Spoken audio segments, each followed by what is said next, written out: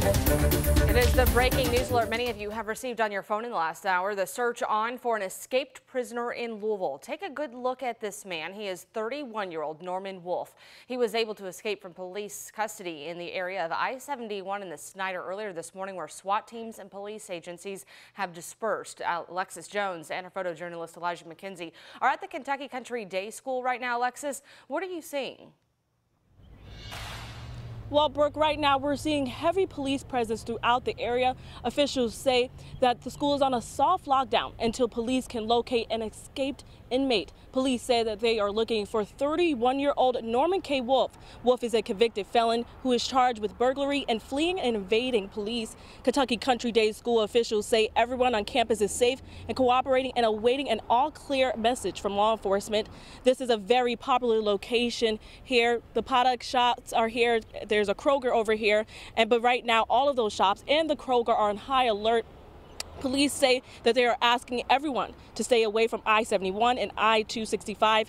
Keep watching WHAS11 throughout the day. We will have more information from police once it is released. In Louisville, Alexis Jones, WHAS11 on your side. Okay, and we did mention Kentucky Country Day, but another addition here to schools on that list. Look at your screen. These schools have suspended outdoor activities until Wolf is caught. Elementary schools include Norton Commons, Norton, Bowen, Chansey, Wilder, Zachary Taylor, Cameron, and Westport Middle, along with Ballard High. We've also been told St. Mary Academy Catholic School is also taking precautions. Again, we will be monitoring this situation and provide those updates on air on our app and on our website at WHAS11.com. Right now, LMPD is asking for your help in locating a suspect who struck a victim on the back with a hatchet and then fled the scene. Police say this colored Chrysler with 300, I should say, with large gold rims and bark tent with a temporary tag. The suspect is facing charges of assault and first-degree burglary. If you have any information, you should call 574 LMPD. New court documents reveal the Louisville gunman behind the mass shooting at Old National Bank last month planned that attack in advance.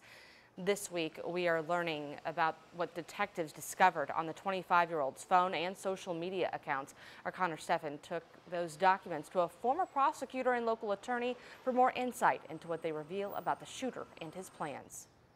4 separate search warrants revealing some of the steps Connor Sturgeon took to prepare for what happened April 10th at Old National Bank. But what jumps out at me is this investigation is a little bit more expansive. LMPD issued warrants to Apple, Google, AT&T, and Snapchat for data from Sturgeon's iPhone. The phone found in Sturgeon's pocket after an LMPD officer shot and killed him. He had live-streamed the shooting on Instagram. In the documents, detectives refer to finding messages and notes outlining plans about how to conduct the criminal activities, and a manifesto found at Sturgeon's home, though the warrants offered little to no insight into the contents of it.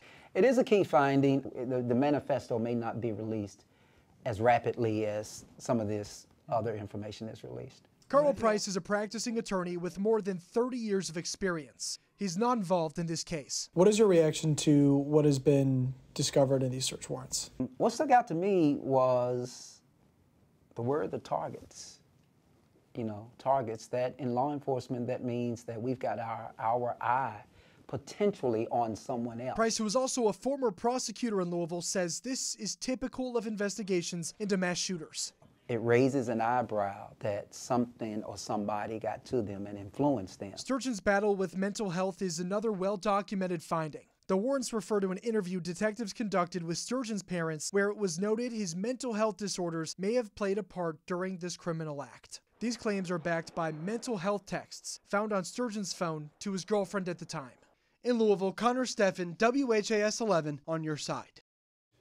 Price also suggests the findings in this criminal investigation will help build strong civil court cases. He expects those to be filed fairly soon.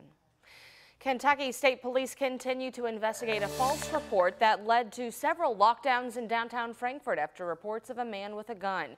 This happened around 3 o'clock yesterday afternoon. Police say they got a call about a gunman inside that 5-story Kentucky Transportation Cabinet building not far from the state capitol. These are photos from people at the scene surrounded by heavy police presence. With help from Frankfort Police, the Franklin County Sheriff's Office, and U.S. Marshals, they made a complete sweep of the building. Around 5 p.m., troopers say they cleared it and no shots were ever fired nor injuries reported. The Indiana Supreme Court just upheld the life sentence of a man convicted of murder and cannibalism for his ex-girlfriend. Joseph Oberhansley was convicted in 2020 of murder and burglary in the 2014 slaying of Tammy Jo Blanton. A Clark County judge sentenced him to life in prison without parole based on the jury's recommendation. However, Oberhansley's attorney argued that sentence was not appropriate because he suffers from a profound mental health disorder that was not taken into consideration. However, in that Supreme Court's opinion, it said the jury did weigh those facts in its determination. Shively Police clarifying why they have yet to release any more information about what happened that day of the deadly shooting at the Shively Animal Clinic. The department said its ultimate desire is for the facts to be reviewed in an accurate manner. We always strive to balance public transparency while maintaining the integrity of the investigation. Earlier this week, police said the shooting may have been in self-defense, but the shooter never publicly identified. The Shively Police Department said it is still interviewing witnesses. The visitation for the employee killed at that clinic, 21-year-old Trent Taylor, is set for later today. It's happening from 4 to 8 this evening. It's at the Coots Funeral Home in Jeffersonville, Indiana. His funeral is tomorrow morning at 11. We are shining a light on the life-saving work at U of L. Last year alone, the Trauma Center provided care for more than 3,600 patients.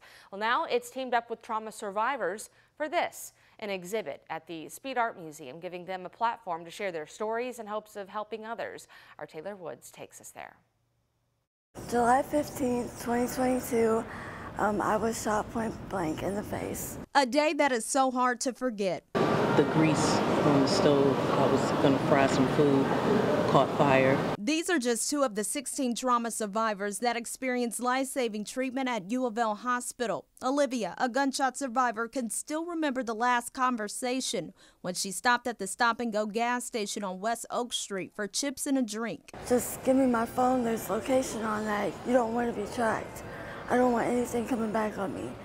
And in a matter of seconds, he pulled up the gun and shot me in the face. For Rochelle, her daughter grabbed the burning pot off the stove. Rochelle opened the door and the air hit it. That's when her life changed. Caused an explosion and burned my entire left side, and I have wraparound burns on my right side, and my daughter got flash burns on her face. U of L helped them through their recovery, and tonight their photos are showcased in an exhibit along with these decorated hearts that represent survivors and those who did not make it. Each string represents a different type of bond and connection between each of our survivors. The man behind the lens who took these photos say it's been incredible to capture their story. I mean, it's changed me. Like, I think it's life-changing. All their stories and just hearing them all together.